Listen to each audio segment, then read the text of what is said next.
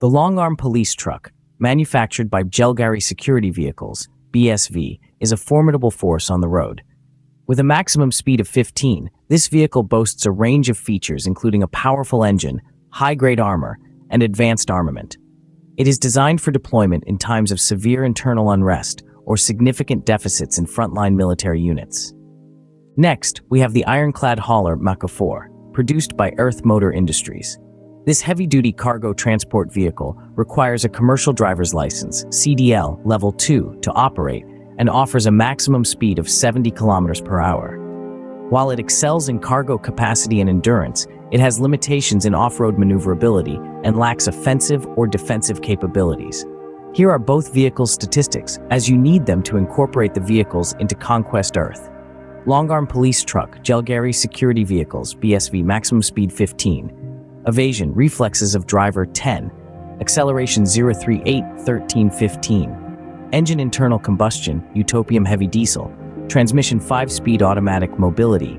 Wheeled 6x4. Absorption 1 on D10. Armor high tensile Utopium plating chassis and high-grade diamond panes. +5 vehicular force fields and +7 vehicular repulsion and laser refraction fields. AF-23, 30 vs metal or laser. Health points 180. Stealth 05 scanners 25 armament airburst Beazle buckshot anti-riot missile. Speed 40 vs evasion D100 PF indiscriminate. Radius 150 meters. Range short tactical 3000 meter. Running down 3D20 speed PAF. Speed vs evasion. +2 enchanted Gatling gun turret. Extremely high engineering standard Utopium D7 +5 7th P. 250 300 for 50 burst. 4 D2. With compressed void pollen squash ammunition, D7 12-piece bell range 5 manipulation, 5 magic points. +3 enchanted laser floodlights X3, inspired engineering standard, Heart of Apollo generator, black lens, D12 1532P, 100 200 300 burst, 3x D4 accessories and fittings, tools and accessories, spare wheels, police band radio receiver, range 75 kilometers. Intense lights and sirens, D100 versus perception for anyone within 50 meters of activated warning array. Anti-riot gear for squad of police 8 or exo police 4. Small arms for driver and co-driver, shotgun. Magnetic parachute launcher X5 crew driver and navigator, 8 police or 4 exo police description. The long arm is only ever deployed in times of severe internal unrest or massive deficit in frontline military units. Ironclad hauler Mach 4. Manufacturer, Aerth Motor Industries. Role, cargo transport, heavy hauling, resource collection. License required, commercial driver's license, CDL, level 2.